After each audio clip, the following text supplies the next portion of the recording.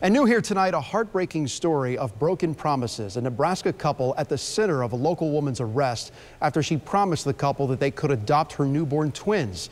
And ABC Action News reporter Nicole Grigg tonight speaking with that family.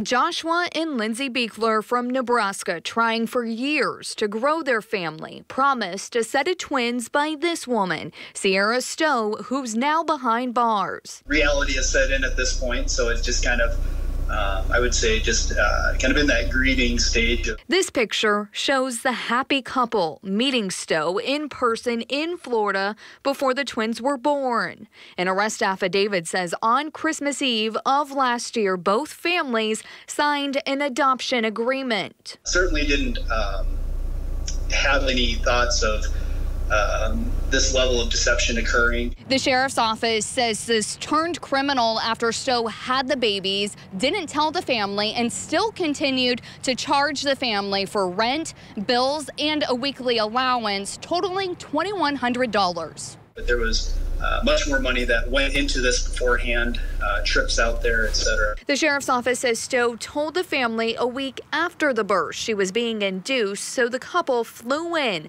showed up to the hospital, and no one was there. The fact that she changed her mind did not make this illegal or criminal. The Beeklers don't know what's next for them in trying to expand their family. They say this is a system that can be taken advantage of. Sad for us, it's sad for her, it's sad for the children, for her kids, for her other kids. Nobody necessarily wins in this situation. In Pinellas County, Nicole Grigg, ABC Action News.